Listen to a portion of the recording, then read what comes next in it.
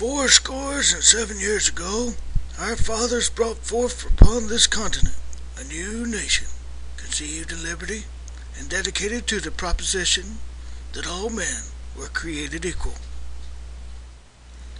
Now we're engaged in a great civil war, testing whether that nation, or any nation so conceived and dedicated, can long endure.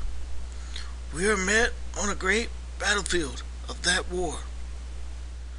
We have come to dedicate a portion of that field as a final resting place for those here who gave their lives that that nation might live.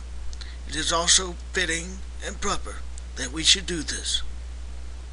But in a larger sense, we cannot dedicate, we cannot consecrate, we cannot hallow this ground. The brave man, living and dead, who struggled here, have consecrated it far above our poor power to add or distract. The world will little know nor long remember what we say here, but we can't never forget what they did here.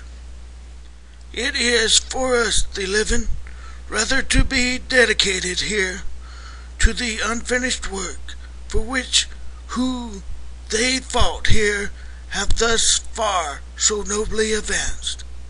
It is rather for us to be here dedicated to the great task remaining before us, that from these honored dead we take increased devotion to that cause for which they give the last full measure of devotion, that we here highly resolve that these dead shall not have died in vain, that this nation under God shall have a new birth of freedom, and that government of the people, by the people, for the people, shall not perish from this earth.